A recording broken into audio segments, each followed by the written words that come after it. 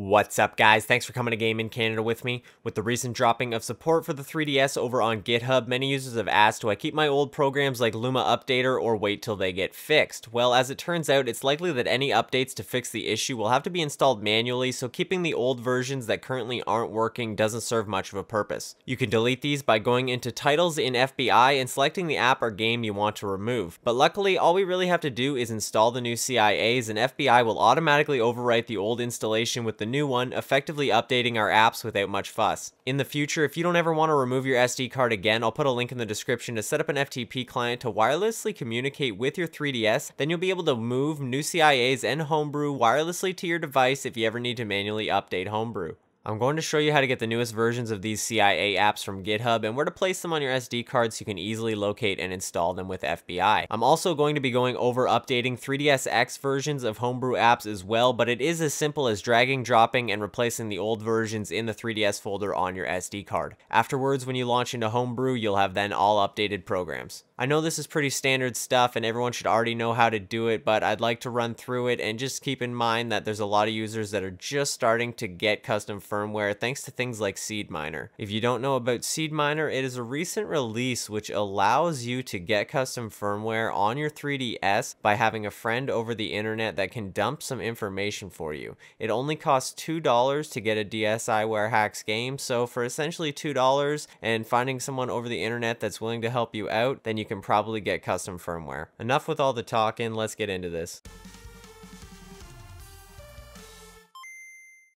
First off, you're going to have to decide, do you want to run the CIA versions of Homebrews or the 3DSX versions? Now, currently at this time, using Luma, you have no difference between the two, whereas back in the day, 3DSX files might not have had the same permissions as CIAs. With the new Rosalina Homebrew, you currently have all the exact same permissions with CIAs as 3DSXs. So the only differences are the ones that I'm about to outline. For a CIA, they have to be installed with some sort of installer such as FBI, so that is one extra step in a lot of cases, and then afterwards they're going to appear on your home menu much like a game does. To update a CIA, you either install a new version of the CIA using FBI, or a lot of them have internal updaters, but as I mentioned, since the GitHub support dropping, they are not working at the moment. The other great thing about CIAs is that they launch really quickly without having to have an extra step such as going into the Homebrew launcher or some sort of exploit. For 3DSX files, there's pretty much nothing to it. All you have to do is put the files on your SD card in the 3DS folder and they're going to go ahead and appear in the Homebrew launcher.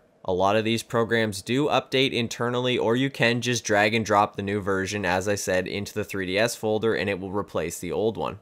The only downfall of 3DSX files is that you have to launch the Homebrew launcher first before you can access any of them. So now you're going to have to choose. Do you want to launch your programs all from one menu inside of the Homebrew launcher? Or do you want to install your programs directly to the home menu as CIAs? So we're over here on Astronaut Level 2's GitHub, and this is his repository for Anemone, and we're going to go ahead and download both the CIA and the 3DSX so I can show you guys how to install them both. So downloading is as simple as clicking on them and it should start the download. Again, decide which one you want to go ahead and use. Out of all of these, you can go ahead and select just the 3DSXs or just the CIAs. I'll put links to all the apps that I use down in the description just in case you're looking for a few apps to get you started. Up next is Checkpoint for managing your saves. Again, going to grab the 3DSX as well as the CIA. And over here we're on Tangerine's repository, and this is a fairly new app that's actually for playing MP3s. There is a 3DSX as well as a CIA. If you happen to see any files that are associated with 3DSXs that say .smdh, this is often just some sort of metadata that goes along with the Homebrew files and can simply be placed in the same directory as a 3DSX file. Many times it can simply just be ignored, as I'm going to do here. Now that we've got a few Homebrew apps, let's head over to our downloads. I've got my SD card open here on the right, as well as my Homebrew downloads over on the left. Now don't forget about the link to the FTP client so you can do this wirelessly in the future. Simply, if you're going to be using CIAs, go ahead and create a new folder in the root of your SD card and call it CIAs. Now if you already have a CIAs folder, then don't worry about it. it, that's the one you're going to be using. So now I'm going to go ahead and grab Anemone, 3ds, as well as Checkpoint and Tangerine.cia, and go ahead and just drag those into the CIAs folder. Now when we go on the 3ds, we'll easily be able to locate the CIAs folder in FBI and then install our new homebrew. The 3ds folder on the root of your SD card basically houses all of your homebrews. So say you have something like Tangerine which you haven't installed yet, all you have to do is take Tangerine, drag it and drop it into your 3ds folder, and now when you open up the homebrew launcher, Tangerine is now installed. That simply. If you happen to have some programs in the 3ds folder that you need to update, go ahead and grab their new updated versions such as Checkpoint and Anemone, and go ahead and drag and drop those into the 3ds folder.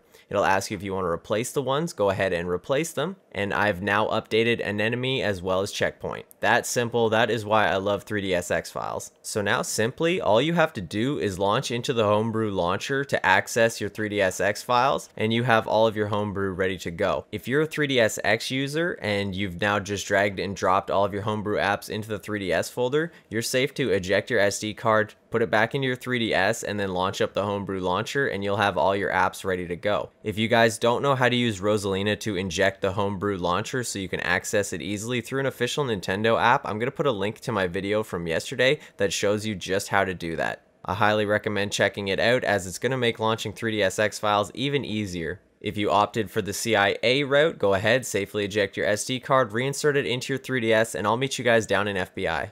Okay guys, we're down here on the 3ds. Go ahead and launch into FBI. As you can see, I actually have FBI injected under the health and safety app. If you want to learn how to do that, I'll put a link down in the description. It'll also show you how to inject things into Face Raiders as well as AR games. As you can see, I have Checkpoint installed. This is just sort of to prove that FBI isn't going to install 2 checkpoints. It'll actually go ahead and overwrite this one with the newest release. So I'm going to go ahead and launch into FBI. First thing you're going to click in FBI is the SD card, so hit A on it, and now scroll down till you see your CIAs folder that we created just a little bit ago. Hit A on it as well. Now inside of here, you should see any CIAs you put on your SD card, and now to install them, all you have to do is tap the A button and then hit Install CIA. Now, if you're no longer going to need the CIA after installing it, you can just install and delete to save a little bit of room on your SD card. I'm going to go ahead and actually do that myself. Install and delete Anemone. So now I have installed it. Press any button to continue. Go ahead and install Checkpoint as well. Install and delete the CIA. And now hopefully that overwrote my old Checkpoint, and now I have the newest version. And now I'm going to install Tangerine. So Tangerine, much like Anemone, wasn't already installed on my home menu, and now it likely is. I'm going to go ahead and press the B button. Press the B button again. Now press the start button. And now my 3ds should tell me that I have some new software installed. So we can go ahead and check out the new software by unwrapping it. So here is Tangerine, and here is Anemone. And there we go. And as you can see, I still only have 1 checkpoint, and it is the absolute newest version. Well, I hope you guys enjoyed. I hope you now have some CIAs or some 3dsx Homebrew installed and maybe cleared up a little bit of confusion about the difference between the two. If you happen to like the video, give this thing a big old thumbs up, or if you dislike it, hit the dislike. What am I going to do about it? If you wanted to subscribe for some more tutorials as well as news in the future, make sure you guys hit that big red subscribe button. Much love. I'll catch you next time. Peace.